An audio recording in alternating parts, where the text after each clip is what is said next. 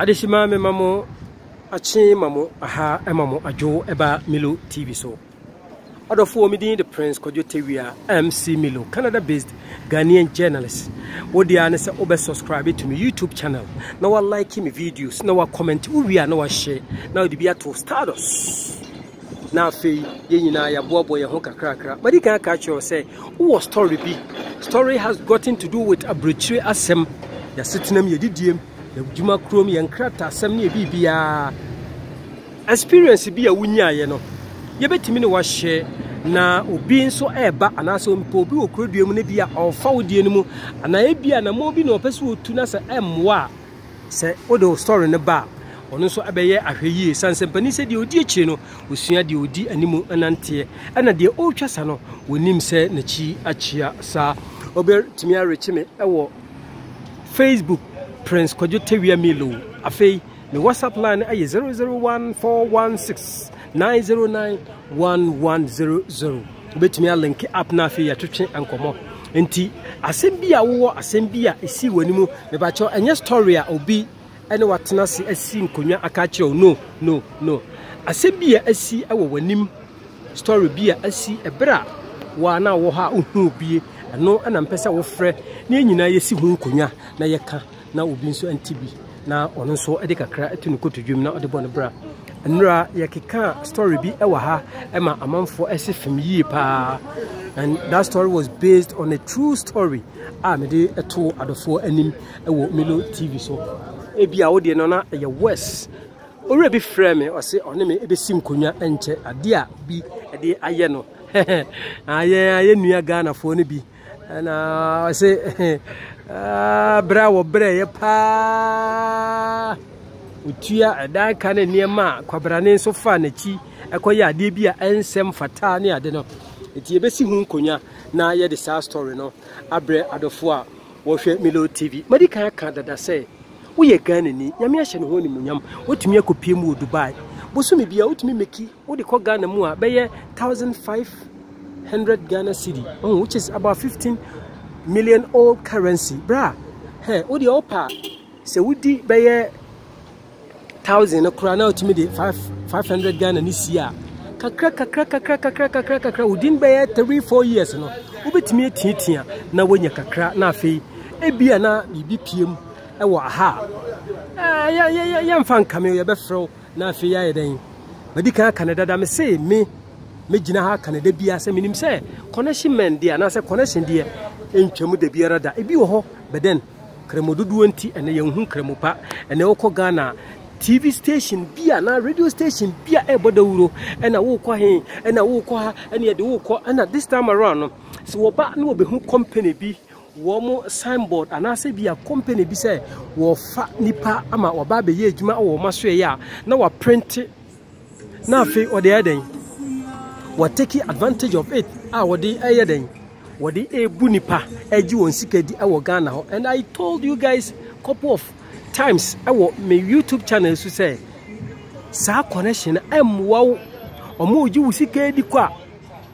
aha factory no omo employ nipa outside Canada no factory no omo employ nipa sa. What I know ni say obetimi de visa abra we international student ana sempo omo another one bi ho me church nsumu achiri. There are so many ways obetimi migrate aba Canada, and so pa www.citizenshipandimmigrationcanada okwa omo bibia ho obehu na fe won so already na wato so story bi say e bia chance bi aba obi afro aka bibia kire wabra ko na fa woni kwatwa wisi ko hu bi ema obi ayusu na dwen owu sanse amanfo nye dodo na ayusu o madwen e de agye sika bra sika pe eden nipa bre pa enti ema obi emfa sika eni kwa sa de biara da. Okay people, Toronto, Canada, we're gonna have fun. Bari bim, bari boom, bari bam. Yeah. Okay. Etino. And video ye be ye de boaboa ye ho. The video no me say, o asem bi apese ye ka. Okay? Agent bi je osika di. office agent no oda so system no mu a odupu amanfo ka ewa ha na yenyina ye nto so na American Canada me say me ba nyame ya dom na mbedu Ghana because of you guys. I have to organize a seminar. Me say me ya seminar bi na seminar na me ba be ye no yenyina de boaboa ye ho it's all about akontu semia akontu semia bata ye tua de bia want to bata utifia na mu aye din sebe sebi efie nkoyi a want to kwan ama bruchi a mepe bibia nkoka ankobo obusuafo wo fie na se mpo mepe bibia ntoa to wo nema wo betena se ne de bia sebe ebu okro obi emu bi oho eno nti odama momie nyina ye mmoa ye ho enye me nko ene meje ayeden asimi metu so na mayeden ma bossa dawru no so fa de bra na ye nka na ade ba ko ampese me hu ne se medu Ghana meko Ghana Standard Board na me no modin komo no mabusa se kwan ben ene obi fa so a otumi ebeyi nya opportunity be advert se wod nipa e kwa breche because radio station bia obeti o Kumasi bia no they have about 4 or 5 like adverts eye akwantuo. It's all about kontu sa nkrofo ya nso ena agigi amanfo sika edi a obopin wo no ma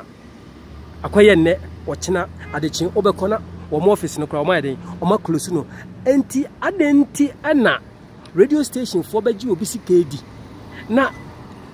ye beji obi sika na nipa na ba be ya advert na nso advert na wo ye no akwakoye kro no eno awose Ghana fo mpanyimfo soro waka no mo hwani nyina yie na say ye man Ghana no obondin o ba bia na obi se obi ase Ghana obi ase eni kwan se eba na sa Milo TV Toronto Canada me see experience bi a wo hu enima bi a wo hu ya ense mfata na last na me ka story bi me say ukọ adwuma afei ni wapon a o ba fie udu lobby onim ho a kwabrane se for telephone ye call na fama no o ye call na de mana oji phone na on fama obi oji phone na no o yitu na o de a cho itu mu sum ubedwane ana afei nso omo pia omo mafie ententem no kwabrani timi koshima no ahomachi ene wo bafie sometimes utimi be shia cruise ni bi wo outside wo gate no omo joso a this time around omo joso a ombese uyi wayi o card o bank card na omo di tuasi ko ho they can drive you near the ko bank ho no why then wako yiska na mo nyesa ombeye ade a ensem fata etini nyina broche fo mum yemfa bi ento yekotodwum ne nyina ye mmobo ye ho kakraka afei waba broche wo ye adwuma wo ye no wo ye 10 hours wo fi se ba biade na du no 10 hours ni soma o pe bi aka ho bra eno so ye beta ya mum yenya hwe kakra because sometimes no and most times no machine dini penya awa broche pa quite recently be say 2 months ago India ni abrante ba ko amene ne wo adwumam ne nsa mienu atwa afiri ho. There is this man ofri Guatemala mene ne ye adwuma ono so togu so eti time a incident ni sie ne oni ho eti obae na me bona mane na okache me se mahu se o togu so na me se ai mahu na mintimi musa no nipa de na okache me se about 20 something years ago oba Canada na afei ni wo twa be 10 years a okonani machine etwa ne nan so sa experience ne bi wa bebre menim Ghana ni man bi a na o ye adwuma awo I think say J no finch ya so ba bi ono so ne nsa machine twitwa ne nsa say especially yen ma ye gina amfidie ho aye adwuma no awo se ye hweyie pa bra akom de wa mfa onsa mienu momu ni di o sebe enye yara ana say nye choba aduane na wakobo ni se fieto mom yenye careful enwuma mienu aye but aya yenye hweyie se baako na afri se be yi amawa bra utumi ana wa ye no a se mienu ana obetumi aye ne mom hweyie na wankogina afidie ho mfidie akunipa awokrom ha mfidie adinipa like amanipa bi chese wo de wonsa ana wona be fi wo mamu aba but then wanye careful a omfa emfri ahanya den enko sa enetie adofo Milo TV Toronto Canada odi ane so be subscribe wa like na wa comment na wa share na yopushi agenda na ekoyenim ntie ne adwuma asam ane yeka bra odwuma wo ye no ketewese mpanisi a yesen dudu wura kakra benya bia no hweso yie na no ebeboa enyuma nde otentam saa wanye careful etoda wusisi wumu wachi ebere bi atwam ma menka me story no be say 1 minute be metentam bi saa agire me nom coffee kura na ate afa so afi me kɔ adwuma na me kɔtena washroom a na mafamu ada me kɔdai e wo Home Depot a wo Shepherd yi so Shepherd and Western Road ene kura de afiri ho e ma omo yi madi oho du ba bi woda ho a obo se na kyese obodi ne nye okay sometimes I was in nipa ya hwe eti sa experience na me fa mu no I have to share it to other people so mo so ebehu bi na yebetutu enema yi especially se wugina mfidie ho ana ye adwuma de abra aya hwe yi papa na wodozu off ka krebi ani wo ho enima yroho nipa se wobehwe a ukọ adwuma na se ukọ coffee break na eye okay but then ukọ lunch break no na ukodi bibi se wobeka ya ukọ lunch break na ukodi mu na onu no mo drink guso wiwi wakokọ nam hwe ne satwea pia ne ade na abegina unse na woda oh no ene do kwa me yakutwa won safiri o me say that guy that Indian guy amene ne ye adwuma ne satwa yenti no ama maye ahweyi pa eti ene me so meka ama obia aye careful say workplace safety and it's very very important do adwuma o PP personal protection equipment and so fashe ne bo ho ban efri ipra ho na bibia betumi esi ewo adwuma mu adofo me di the Prince Kojete we MC Milo Canada based Ghanaian journalist wo story afabra ne nyina ye nhye ewo me YouTube channel so wadama ene story kakra me di ebrew ewo fidie mu eno no enti subscribe na like na comment na share me di nyame je obi bia nyame onye obi akoma so ade emam ciao respect love you all.